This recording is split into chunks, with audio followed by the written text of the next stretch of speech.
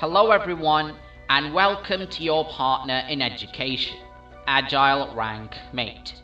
Today, in this episode of The Future, we'll be looking at an important scientific breakthrough, one that may well change the future of the energy landscape.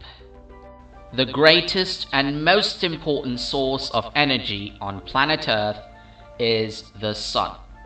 According to an estimate, it produces more energy in 2 minutes than the whole annual energy use by humanity. It radiates energy in the form of electromagnetic waves and heat. While humans have successfully used solar power in the form of water boilers and photovoltaic cells for some time, the efficiency of this technology is still low compared to the mammoth levels of energy use. However, the mechanism that the Sun uses in creating energy might be the answer. Nuclear fusion is a reaction in which two or more atomic nuclei are combined to form one or more different atomic nuclei and subatomic particles such as neutrons. It is one of the two forms of nuclear energy, the other being nuclear fission. This process has a host of benefits. The fusion reactions don't release CO2 and only produces short-lived nuclear waste that can be reused within 100 years. If any disturbance occurs, such as a power outage, the reactions within the reactor shut down. The fuel used for this is hydrogen, which can be sourced from water. In today's world, we use nuclear fission, where atoms of heavy elements such as uranium are split by a slow-moving neutron to create smaller atoms, creating a massive energy release. But how does nuclear fusion, or the joining of atoms, also produce energy? The answer depends on the atom that is used for nuclear energy. Simply put, for elements lighter than iron with 26 protons, fusion releases energy and fission consumes energy. For elements that are heavier than iron, this is the other way around. Fusion uses very light elements such as fuel, such as hydrogen. You could, in theory, try to fuse any two elements which have a mass less than iron. But the general reaction to be used for electricity generation is 1p1n plus 1p2n, giving us 2p3n, which divides into 2p2n plus neutron plus energy, where p stands for protons and n stands for neutrons. Now, what are these elements that we've just talked about in terms of their proton and neutron numbers? Hydrogen is 1p0n because it has 1 proton and 0 neutrons. 1p1n and 1p2n, the elements used for fusion here, are isotopes of hydrogen, called deuterium and tritium respectively. Isotopes have the same amount of protons but different numbers of neutrons. As seen above, deuterium and tritium fuse, resulting in 2p3n, eventually splitting into 2p2n and a neutron. The reason being 2p3n is an unstable configuration. Now, what is 2p2n?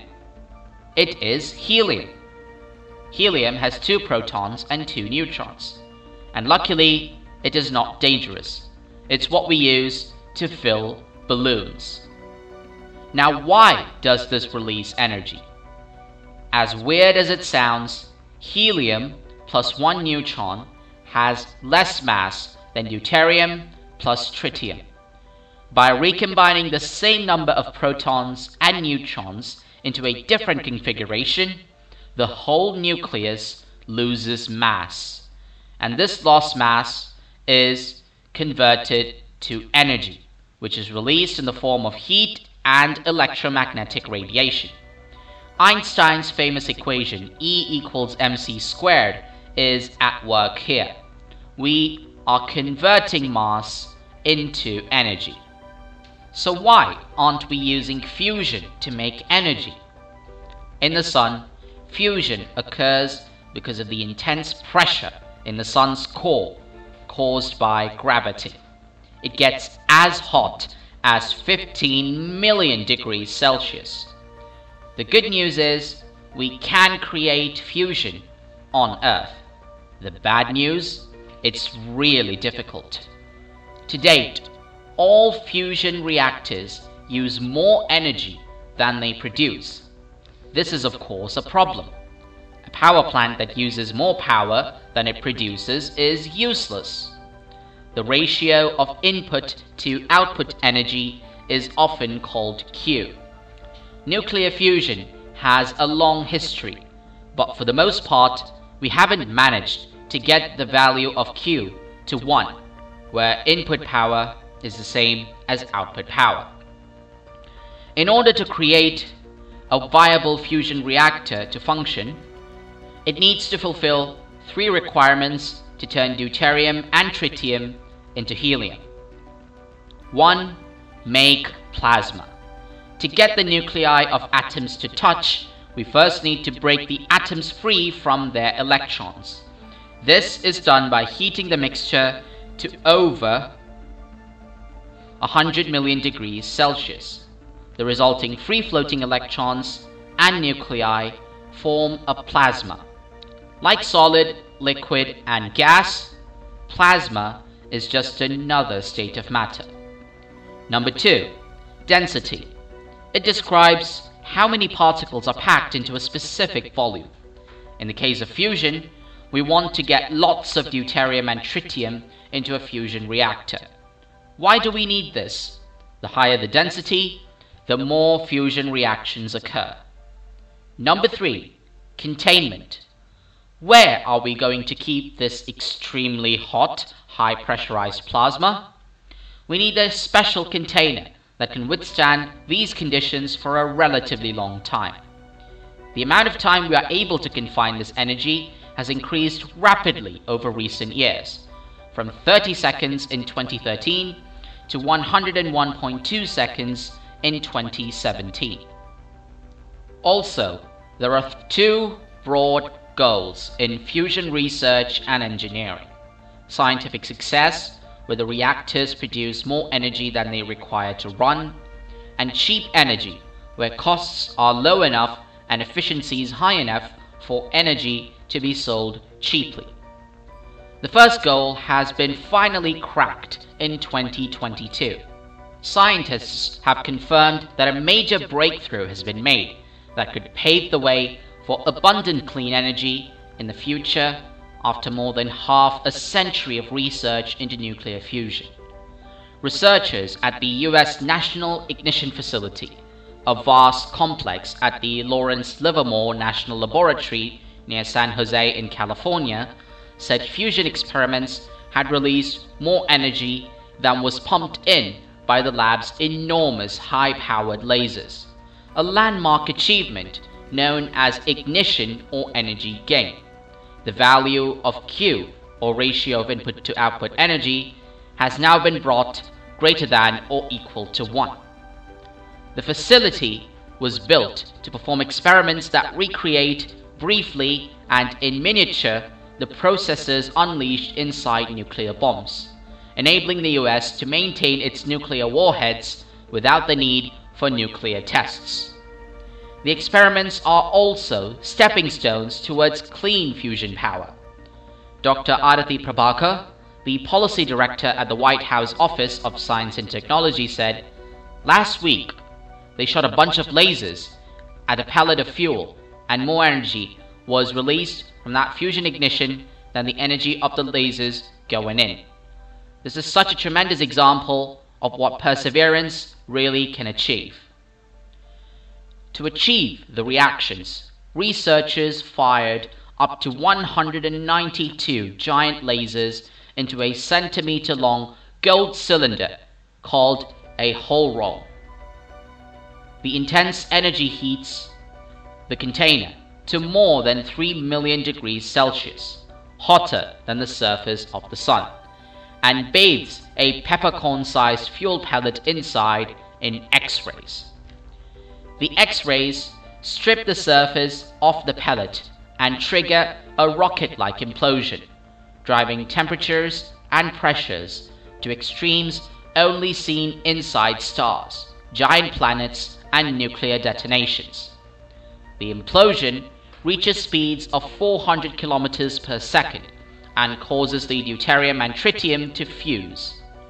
In the latest experiment, researchers pumped in 2.05 megajoules of laser energy and got about 3.15 megajoules out, a roughly 50% gain, and a sign that fusion reactions in the pellet were driving further fusion reactions. The energy production took less time than it takes light to travel 1 inch, said Dr. Marvin Adams at the NNSA. Immense hurdles remain, however, in the quest for fusion power plants. While the pellet released more energy than the lasers put in, the calculation does not include the 300 or more megajoules needed to power up the lasers in the first place.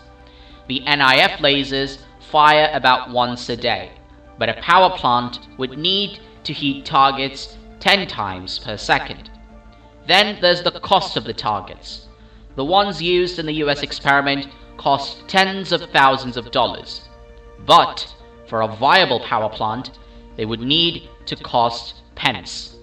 Another issue is how to get the energy out as heat.